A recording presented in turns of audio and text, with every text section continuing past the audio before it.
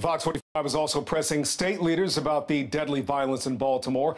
Rebecca Pryor questioned Governor Larry Hogan about the specific actions he's taking to curb crime. Rebecca? Well, it turns out we're not the only ones calling on the governor for answers. He's also being urged to declare a state of emergency. Now, Hogan agreeing that some form of action needs to be taken. He's just not sure that's the action we need right now. Yeah, it's unconscionable, and we're very concerned about it. On the heels of multiple mass shootings raining down on the streets of Baltimore within a 24-hour span, Governor Larry Hogan admitting the $45 million he recently allocated to address out-of-control violent crime in the city clearly not working. The governor now saying another sit-down with Baltimore City's police commissioner and mayor may be necessary. We've addressed everything that they've asked us to do.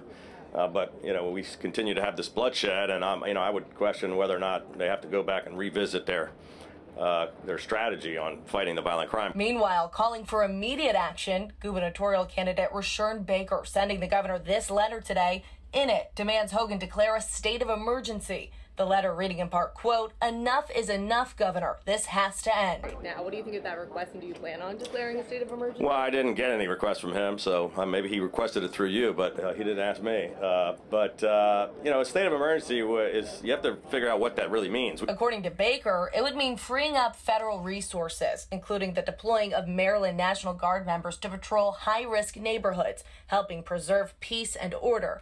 Hogan's response? It's been done before during the riots, but only for a short amount of time, claiming it's not as simple of a solution as it seems. National Guard soldiers are not trained urban police officers, and they really shouldn't be patrolling the streets of Baltimore. The Baltimore City Police should be doing that. However, Hogan adding, at this point, as we continue inching closer to another record-breaking year of bloodshed in Baltimore, a state of emergency not completely off the table. We're willing to consider any options in the future if they can't get it under control.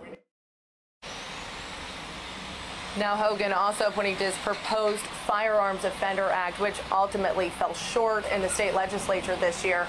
Hogan saying that he still cannot wrap his head around why Maryland lawmakers would not get that act passed. Reporting live in Baltimore, Rebecca Pryor, Fox 45.